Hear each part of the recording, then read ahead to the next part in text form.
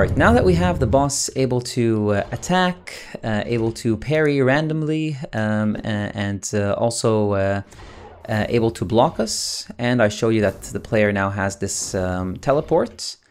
Now let's also add movement. So right now, if I'm far away, the boss is just doing his thing. He's just attacking because we're not telling the boss to move to the player. To tie back to rule number 3 as well, the boss won't just be walking to the player. The boss is powerful, so that they should react differently to the player. When the player moves away from the boss, I don't want the boss to just follow them slowly. I want the boss to just teleport directly to them, like the mage is able to teleport. So like I mentioned, we'll be combining stuff from the mage and melee enemies. So we're going to copy the teleport from our BP enemy mage. Now you can also put it in your base enemy if you want this teleport to be used by all enemies, but I'm not going to do that. I'm just going to copy it and paste it in the boss because I'm going to modify it a bit and I only want them for these two. So I'm just going to comment this, call it attacks, I'll move it a bit down here and paste the teleport. All right, and we're gonna have to create some variables. Is teleporting, right click, create variable. Everything else is correct. Correct this capsule, this mesh. We need to create this event dispatcher on teleport end. Teleport body effect and teleport trail. I'm actually not going to do a body effect here. I'm just going to do a trail. So again, making it just a bit simpler. Maybe we need to move this back. So right click on the trail and create a variable. This one, just refresh it because now it's created. And we don't need this anymore because we're only destroying the trail and we don't have the body effect anymore. Everything else should be the same. Let's compile. We have an error on teleport end, but we did create it. Maybe we need to just on teleport end. So I don't see any difference, but okay. Let's use this one. Compile. Now it's not complaining. All right. And one very important thing here is that right now this teleport takes a location. For our boss, I want them to teleport to the player and not to where the player is. So I want them to take an attack target. So I'm going to modify this teleport to take both a location or attack target. So if attack target is valid, then go there. If not, go to the location. And luckily, the move to function already has this. It has destination and an attack target. So all I have to do is just pass it in and the move to will take care of the rest. And the acceptance radius, I want it to be a bit larger than 15. So I want you to move maybe 150, 150 units away from your target. That's fine. All right, so now we need to create the task for it. So over here, new task, blueprint base, put it in our tasks folder and name it BTT boss teleport. And we start with boss because we are creating a boss task. So event receive execute AI, get our pawn, cast to boss, call teleport, and pass in an attack target or a location. It depends. So I'm going to create one variable, just call it location or attack target key. And it's going to be of type Blackboard key selector.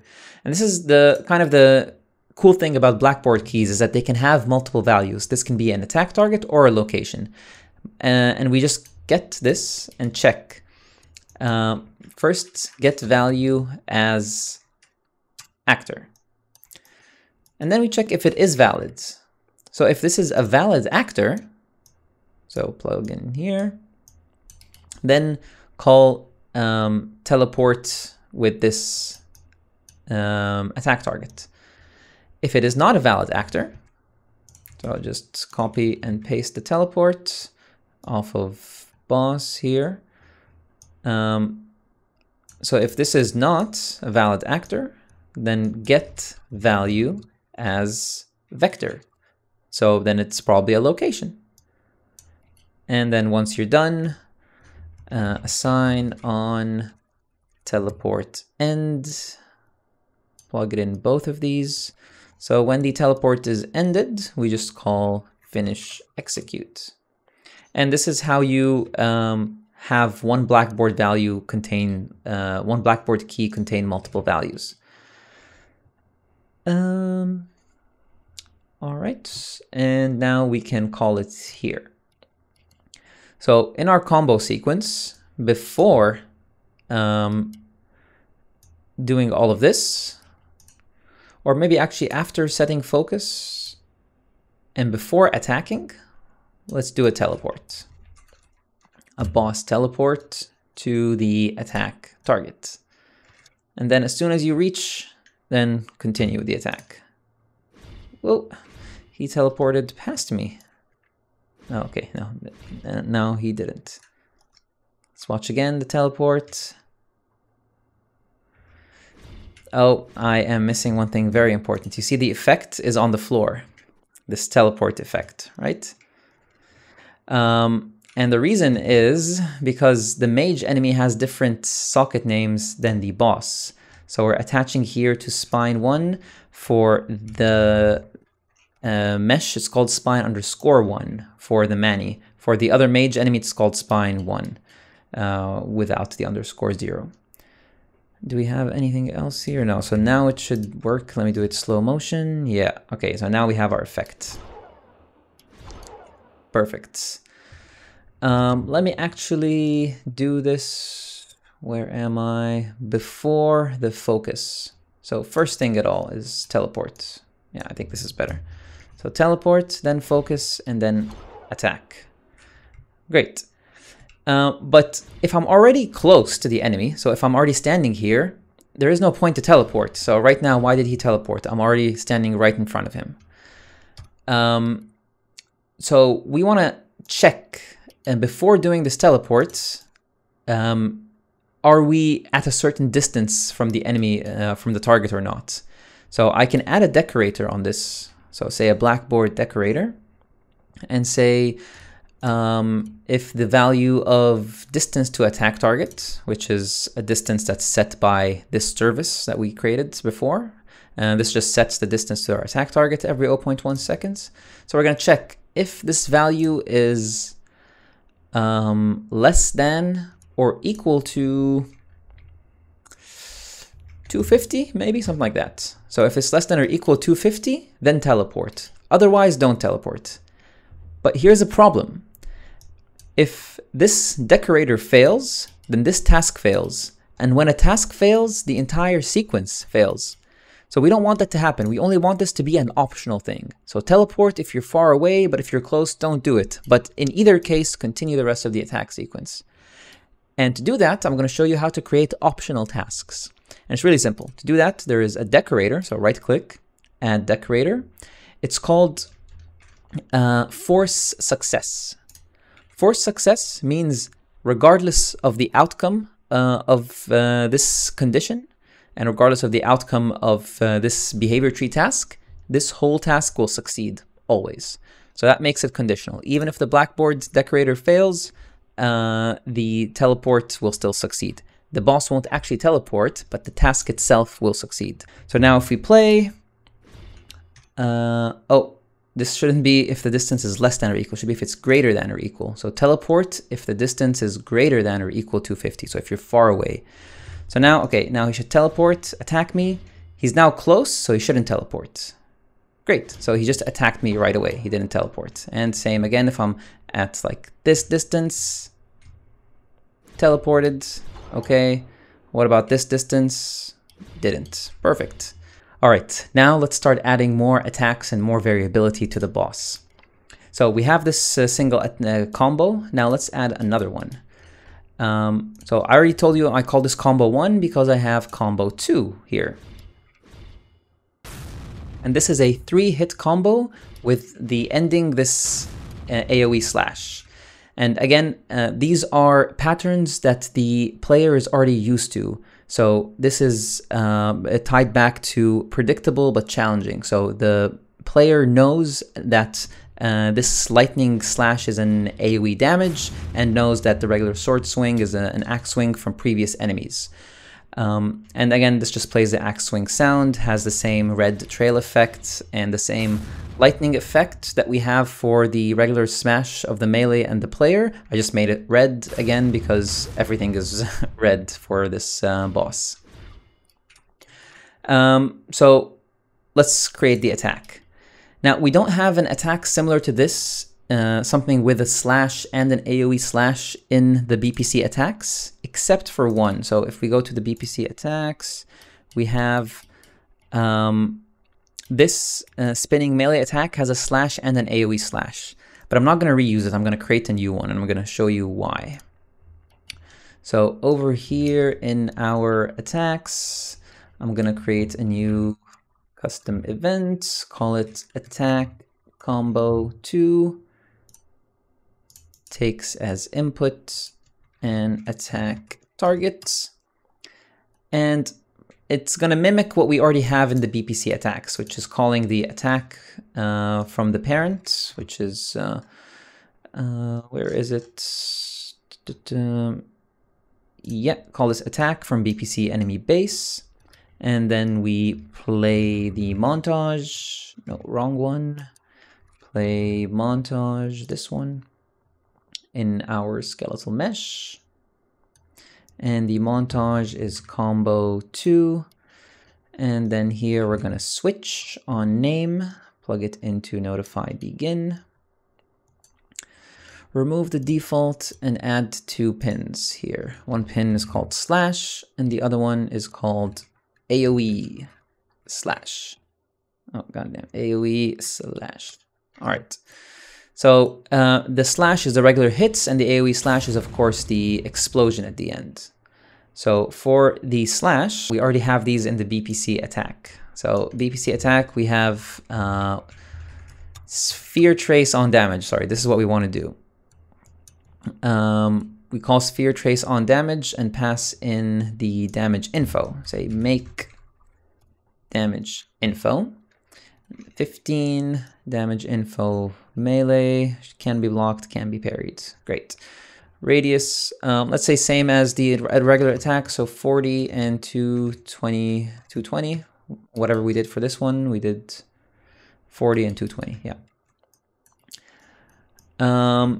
And for AoE slash, we get BPC and call AoE damage, which is also a helper that we have. Oh, what happened here? A helper that we have on our BPC attacks. And the damage is going to be similar. Let's say it does 20 damage, this one. But this time it's explosion and can't be blocked and can't be parried and should force interrupt. And hit reaction here and hit reaction here, but won't really matter because we're not using it for the player. Radius, let's say a radius of 300. All right. And then on end, we need to do what we also do here, which is call attack end. So for here, we call attack end. Where is it? On enemy base. So on completed, on interrupted, and pass in the attack target. Great. Now we have this combo, but we need a way to call it from our behavior tree. So we need to add it first to our boss attacks enum. So open the enum and add combo 2. Great. And then back here in our boss attack, open up the boss attack task. In the attack based on name, you'll see combo 2 appears here. So just add it as well. Combo 2 plug it in here, and plug in the attack target. Great. So in my boss, if I just change this combo 1 to combo 2 in the attack name, now he should teleport and do 1, 2, boom. Very nice. So this one I can block, but this one I have to teleport away from. That's why I added this. And here's a stagger. Block, block, and teleport. Great. And one thing to note about this teleport is while I'm invisible, so this one, while I'm invisible, I'm also invincible. But this we haven't touched on yet, but I will show you later, this invincibility frames. One other thing, you see that when the boss starts attacking, if I move away, he doesn't rotate to face me. He just stays in the same direction. And this is because all of these attacks that we're doing have root motion. And by default, root motion doesn't locks the rotation of a mesh. So if you want to override that, which is very important, if you do, you can go over to your character movement, search for rotation, and you'll see allow physics rotation during root motion. This says during root motion. So if I check this box and play now, as he's doing the attack and I'm spinning, he's rotating to face me. See that? Even during his attack. Not during the stagger, of course, but yeah, during the attack, he's rotating to face me. Now, this is something you can enable if you want. You can disable if you want them to start the attack and keep facing the same direction. Up to you. All right, so now that we have two different attacks, let's choose one of them at random as well. So right now in our behavior tree, this is called the combo 1 sequence. Let's just call it the random combo sequence. And let's have it choose an attack at random. So we have two attacks now. We have combo 1 and combo 2. How do we choose one of them randomly?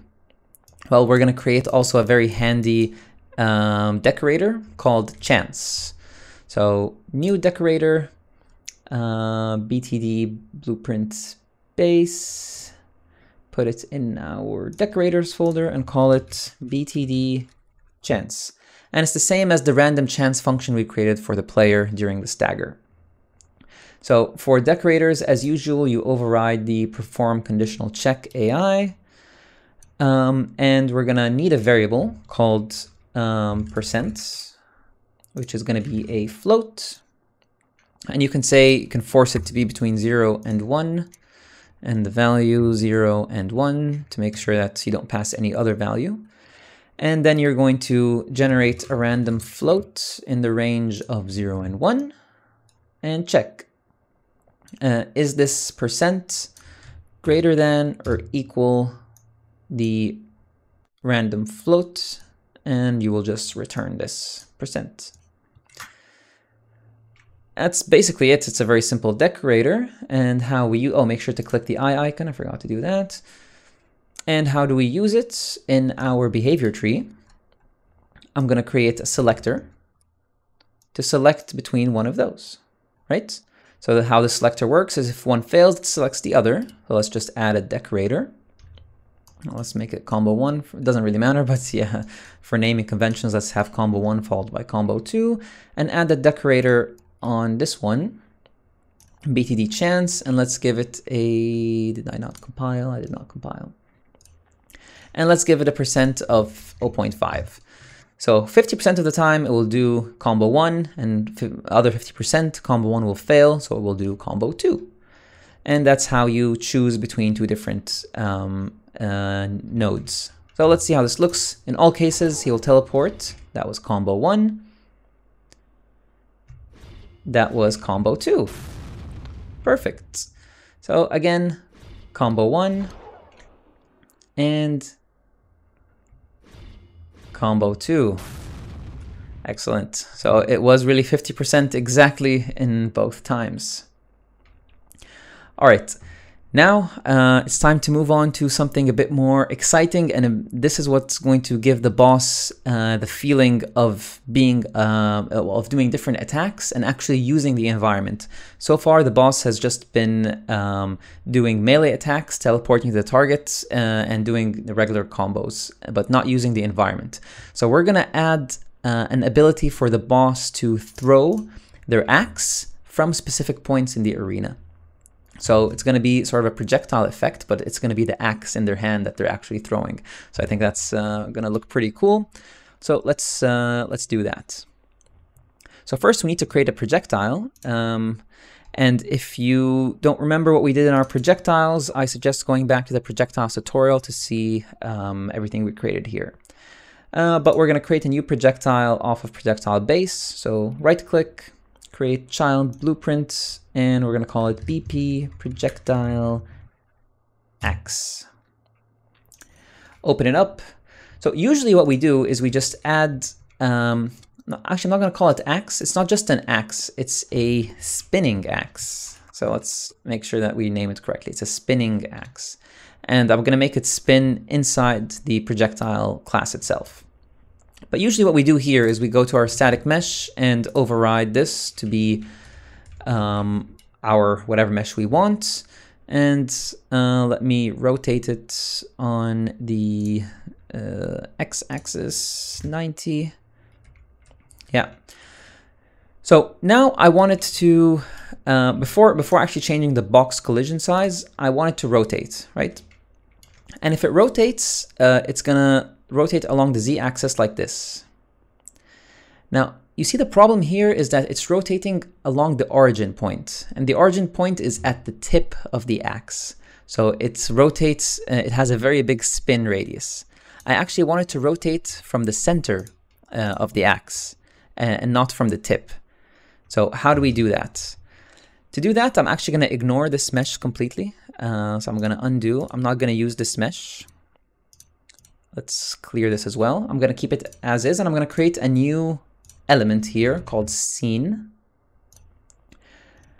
And this is just going to be our rotation point. I'm going to call it rotation point.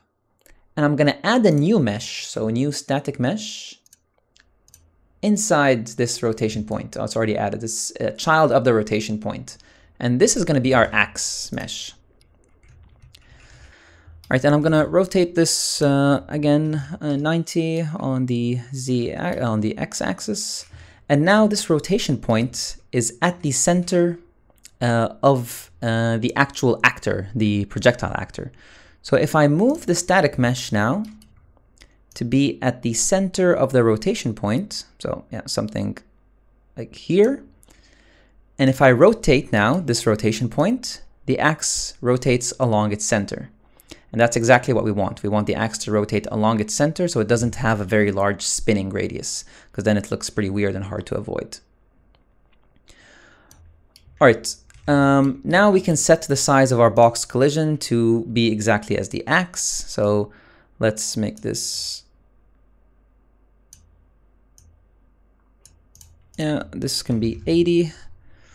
This should also match it. So this should be a square because of course it's going to rotate in this entire area.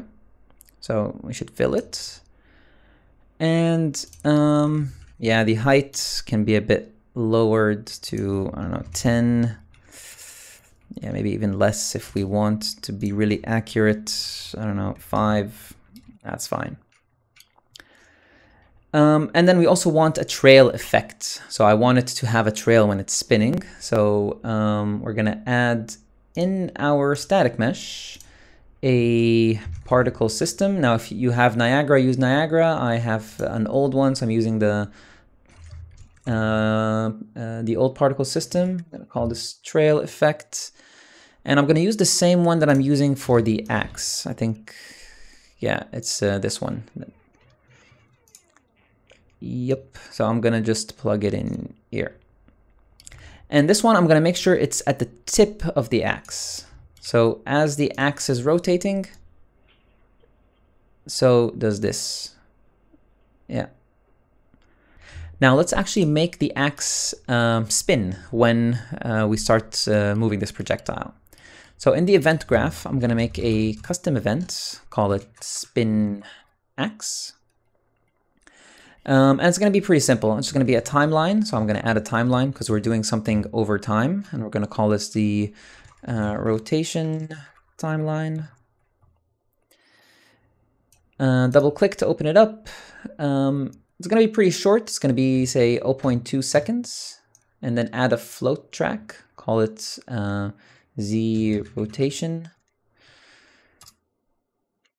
And right click, add key at point 0. It's 0. And right click, add key again at point 0.2. It's negative 360. So I want it to spin one full rotation, which is 360 degrees, but in the opposite direction, so counterclockwise. That's why the negative. And I want it to do it in 0.2 seconds. So you go from 0 to negative 360 in 0.2 seconds. And then back here, we want to add a, get our rotation point and say set world rotation on each update. And we're going to split this. The value of the new rotation, the value of the X and the Y should be, whatever they start with. So you can just get them here and say get world rotation. Of course, you can assume they're 0 because they are, but if you change them here, it's good that they reflect here as well. So this will be the X, this will be the Y, and this will be the Z.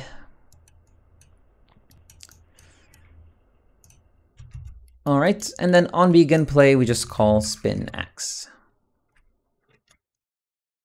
Perfect. Now if I go over here and say simulate, it spins only once and then stops, right? Spins once and stops. So what we want to do is when we're finished spinning, just call spin axe again. So then it spins continuously. And now if I go over here and simulate, I didn't compile. So if I compile and then simulate, still, why isn't, oh, sorry. Compile, simulate, no, it didn't work. Oh, because this is play, not play from start. That should do it. Let's try now. Simulate, yeah, now it's spinning continuously. Great. Yeah, very nice. Now you can of course change the spin speed by adjusting this time from 0.2 to 0.5 to 1. Yeah, it depends how fast you want it to spin, of course. The less time, the faster it will be. Now we want this boss to throw the axe, right? So now we created the projectile. Let's start throwing it. So back in our boss here, in this attacks area, let's create a new attack. So add custom events. I'm gonna call it throw axe. And delete this. And this just takes into input again, as all the other attacks do, and attack target. It will call the attack base that we usually call, and then it will play a montage. Now I already have a montage set up here, so animations, axe, where is it? Throw axe, yeah. So it just looks like this. As you can see, it's just a regular axe swing, but at this point I call a montage notify called throw. So in this point we'll spawn the projectile and hide the axe from the enemy's hand, so it looks like they actually threw it, but we're not going to throw the actual axe that they're holding. All right, so get our mesh and plug in the throw montage and then switch on notify on begin. Sorry, not here, on begin. And it was called throw, I believe. So when throw happens, we just want to spawn an actor from class. And this class is the spinning axe projectile. The spawn transform here is important. So actually the location is important. So I needed to spawn it where the hand is, the right hand that's holding the axe. So I'm going to get my mesh and I'm going to say get socket location. Was it get socket location or get socket world? Yeah, I think it's just get socket location. And the socket is hand underscore R. And that's the location here. The speed, I want it to be very fast, so it's hard to hit. Again, all of the, going back to rule number 2, it's predictable, so I'm going to make it very clear that the boss will throw the axe, but it's challenging, so it's a lot faster than all the other projectiles that we faced so far. And the target is the attack target here, so that it aims it at the player. And the instigator is self. And I'm also going to make it homing. That means it follows the player. Now, because it's really fast, it's not going to, the player is not going to have time to actually, the projectile is not going to have time to spin around the player. But if the player moves slightly while the boss is throwing the projectile, it will still follow them. So again, making it a bit more challenging to avoid. And once we spawn it, we just say assign on projectile impact. This is the event that's dispatched when the projectile hits something. Now, when we hit something, you can check, did I hit my attack target? You can check if this actor is equal to attack target and only then do damage, or just do damage all the time, which is what I'm going to do because I don't really care who I hit. Even if I hit myself or friendly, I'm still going to do damage. Damage causer is self. The damage info is make damage info. So this should be, let's say, takes 20 damage, damage type projectile, hit reaction, can be blocked but can't be parried. All right, and another important thing we forgot to do is as soon as we spawn the projectile, we also want to hide the sword that's in our hand, right? So we can just over here get our weapon. We already have a reference to that, and say set visibility of its mesh or really of anything, it's fine, to not visible.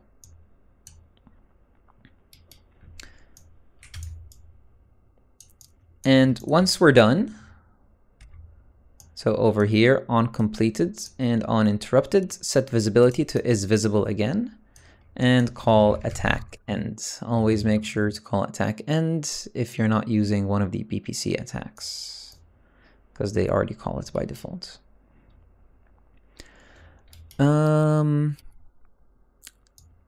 Are we missing something? Nope, let's test it out. So first, let's add it to our enum of attacks. Let's call it throw axe, and also add it to our BTT boss attack here.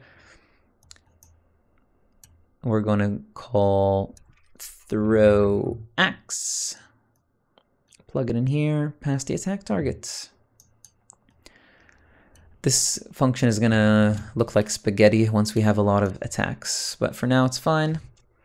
And then back here, let's just for testing now, let's remove both of these and just call the attack with throw axe. By the way, we should rename these to be combo 1, this one to combo 2, just so it's clear what they are, and this one to throw axe. All right, so let's see how this looks like. Oh, he's actually going to teleport to me. Let's remove the teleport. I don't want him to teleport. Let's just see. And he's throwing the axe. Do it in slow motion. Yes, yes. Ooh, nice. Okay, so a few things. The axe is rotating in the wrong direction. So he throws the axe. We'll watch again. And it rotates. Oh, no, actually it's rotating in the right direction. Oh, that's good. But it spawns a bit weirdly. So if you look at it, it spawns with its head facing him. It should be with the head facing me. So I can really change that very simply by going here. And instead of rotating it 90, I'm going to rotate it negative 90. And then move it back to the center. Now it should spawn better. Yeah, that's much better. Looks like it actually spawned. And now we need a sound when it hits me and an effect. We don't have any of that. We don't have a hit. We have a block effect sound, but we don't have a one on impact. So let's add that. So in our projectile here, we can go to the class settings. So for the impact effect, I think we have this Sparrow alt, again from the Paragon Gideon Sparrow. You'll see what it looks like. For the impact sound, I have this void impact, sounds like this. And for the spawn sound, well, let's just do the axe swing. So the same sound you get when you swing the axe. All right, so putting all that together now, looks like this. Yep, Sparrow impact is just loading now. Yeah, much better. Look at it again. All right, and if I block it, perfect. Slow motion. Boom, looks great. One thing to note though is this axe is smaller than the boss's axe because the boss is scaled up 1.25 times. So actually we might want to scale up this mesh as well to 1.25, which would mean we need to expand the box collision a bit to 100. Yeah, I think that's all right. Let's move it to the center again. All right, now it should be the same size as his axe. Yeah, very nice. Okay, so I told you that we're going to be using the arena for this, right? So right now the boss just throws the axe while standing in place. To make it more interesting, I want the boss to teleport to specific points of interest in the arena and throw the axe from there. So that the enemy constantly has to look and face the boss to see where they are and where they're throwing the axe. Obviously, right now, the player can block with his back to the enemy. This is a bug that we should fix at some point. Blocking should only be when you're facing the direction of the attack. But this is the point of having the boss teleport. So the player has to think where the boss is at this point. So I want the boss to move to one of 4 locations on the arena randomly. So either move here, move here, move here, or move here to one of the edges of the arena. But how do I do that? How do I mark a place for the boss to move? Well, to do that, I'm going to create an actor and place it around the world. So over here, let's go to our content enemies AI. So somewhere here, I'm going to create a new blueprint class of type actor, just a regular actor. I'm going to call it BP POI actor. So point of interest actor. And I'm not going to do anything. I'm not going to do anything inside the actor. I just want a class with this name. All right, and I'm going to take this. I'm going to place it where I want it. So one of them should be here. Let's actually place it right in the center. And then, yeah, this is the center. And then move it over here. So one will be here. Another one, I'm just Alt and drag to duplicate. Another one will be here. Then another one, let's copy it again, move it to the center, but now to this side, and Alt and drag one last time, and move it here. All right, so now we have 4 of these actors scattered across these different points. And now we want the boss to pick one of them at random, but make sure that it's one of the furthest ones. So how do we find the location of an actor randomly? Now, of course, I can do get distance and find the location of the actor with specific class, but I want to show you a new way of using the environment query system, or the EQS. So we're going to go over here in EQS and we're going to create a new one. So right click and create new environment query. So search for environment query. And we're going to call this EQS furthest POI actor. All right. By the way, I noticed I named this actor and it's already an actor. So maybe just BP POI instead of PP POI actor.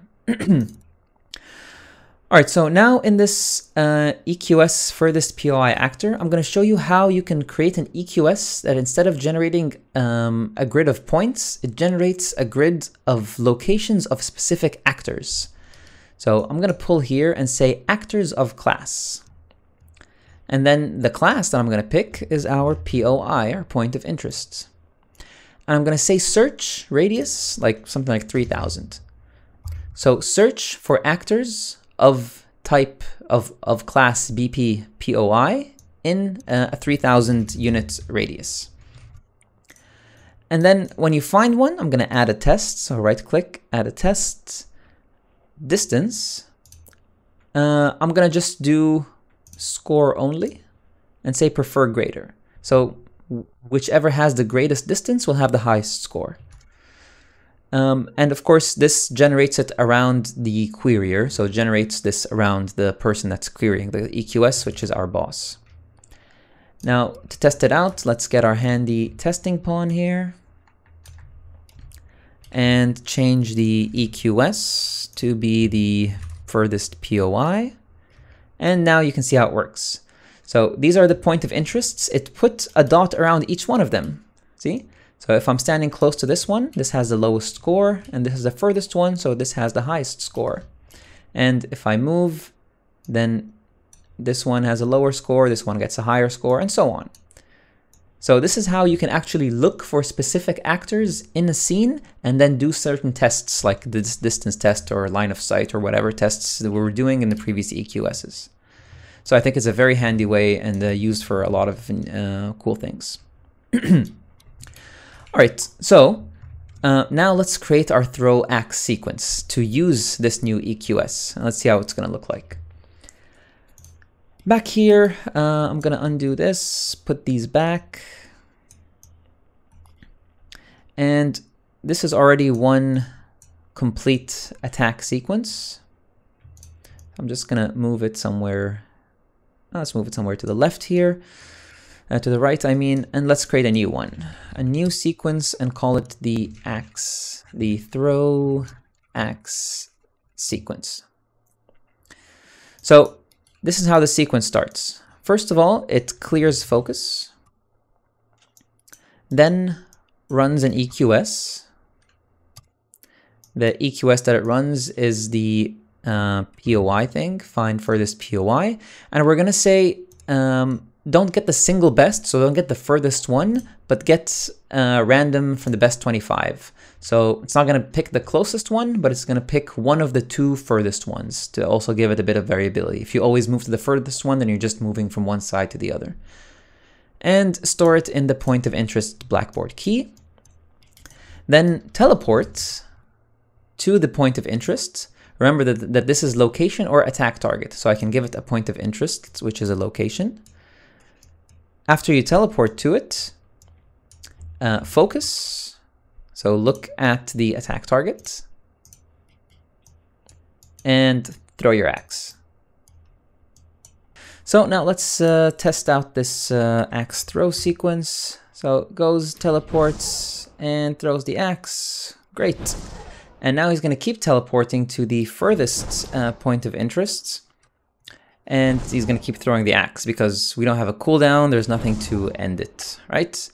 But I don't want him to keep picking the same two because right now he's just picking 2 out of the 4. And that's because these are the furthest ones from each other.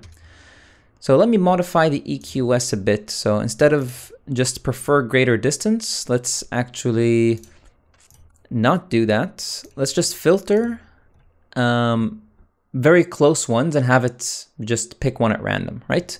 So we're going to filter anything that's closer than, let's say, 500 units, right? And then for the others, pick at random. So now he's picking that one, Then he's picking this one. Then he's picking that one. Yeah, so now he's going to different ones at random. I think this looks a lot better. So now you really have to think, oh, he's here. Oh, now he's here. Nice. All right, so what would happen if we put a cooldown on this sequence? So right now, if I add a cooldown, let's say 10 seconds. So the boss will start by doing the regular attack sequence. He didn't teleport to me for some reason. Oh, we removed the teleport. Oopsie. Okay. So the boss will start doing the regular attack sequence, right? And then once the other one is ready, which is usually 10 seconds later, any second now, he's going to go throw the axe once and then come back and do the regular attack sequence, right? But what if I want him to throw the axe multiple times? Well, then I can, on this throw axe attack, I can add a loop. So say do this 4 times. Let's decrease the cooldown a bit to like 5 seconds. All right, so now he does his normal attack sequence. As soon as 5 seconds are up, he throws his axe once, twice, but he's doing it from the same place, right? He's throwing his axe 4 times and then goes back and does the normal attack sequence. But I don't want him to just throw his axe 4 times. I want him to do the whole sequence 4 times. So then we can add a loop on the whole thing. So I'm going to take this loop and add it here. So now, regular attack.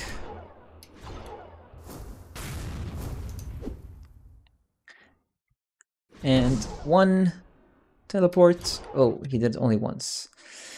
Okay, so here's another thing. So this cooldown, as soon as it finished, the loop was only done once. Why? Because on the second loop, this was already on cooldown. So what we're gonna do is create 2 nested sequences. So we have a sequence here and another one here. And this sequence is going to be the regular attack one with the loop. And this one is just going to be the one with the cooldown. So now if I do this, after 5 seconds, he's going to go throw the axe once, twice, very nice, 3 times, and 4 times. Now it's on cooldown and he's back. Perfect. Still on cooldown, so he's still doing regular attacks, and once it stops, he's going to do it. So now the reason we added 2 sequences is because this whole thing has 1 cooldown, but once it's not on cooldown, then this can repeat. You can't repeat a loop with a cooldown if its cooldown is still running. So this is very important. All right, now one thing I want to add also to this throw axe sequence is once it ends, I want the boss to teleport to the player, but do a specific attack every time. And not do whatever is next here. So, and this attack is, let me show it to you. I have a montage for it. It's called Quick Attack. So this quick attack is just a single slash, but it's pretty quick, quicker than the other combos. And the reason I want this is so that the player counts, or the player knows and be able to predict, oh, after 4 axe throws, he's gonna teleport and do the quick attack. And this quick attack will always stagger the enemy if parried. So it's a high risk, high reward situation for the player. So let's see how we're going to do that. Over here in the boss, we're just going to create a new custom event, call it quick attack. Takes as input the attack target. And it's going to be the same as the first combo, so it just does the primary melee attack from the BPC attacks. So I'm going to copy that and paste it here. Whoa, what happened? Okay, so the only thing that's different, of course, is that we're going to be doing the quick attack montage here. And maybe, yeah, this one can be blocked, can be parried. And notice I won't make the enemy interruptible. Sorry, I won't make the enemy non-interruptible. So he is interruptible. That means if you parry, you have a 100% chance of staggering the enemy. Let's plug in attack target. And let's say damage is also 20. So to demonstrate it, let me just make the axe throw 2 loops so it's a bit quicker. And let's make the cooldown, let's just remove the cooldown. Okay, let's make it 1 second. And now, once this is done, so once the loops are over, I'm going to have another sequence here called the quick attack. And what it does is it teleports, boss teleport to the attack target, and then calls attack, boss attack. Oh, we didn't add the teleport to our attack enum. So this is, sorry, the quick attack. So in our attack enum here, go quick attack as a new one. And then back here in our BTT attacks, we're going to call quick, pull off of boss ref and call quick attack. So we're adding it in the attack based on name function, which is inside the BTT attack. All right, so now I can select it from here. Quick attack, attack target, and let's just call it quick attack. All right, so now when the loop is over, he's going to always do the quick attack and then go back to doing whatever is not on cooldown. So let's see how this looks like. It has a cooldown of 1 second. So now 1 second is over. Throw axe once, throw axe twice, and teleport quick attack. Perfect. Do a regular sequence. Let me show it to you again and show you that you can always parry it. So throw axe once, twice, and boom. Actually, I did not parry it. Why is that?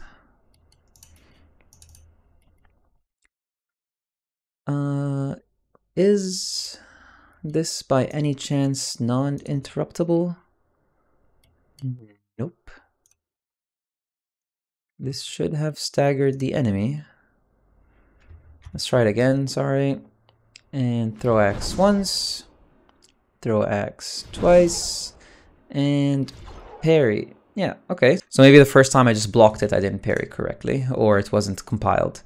But now this is working correctly. You can put back the cooldown to whatever number you want it. We're going to be modifying once we have all the attacks ready, we're going to be modifying how they behave together, what has cooldown when, how they interact, to make the boss fight feel more measured and calculated.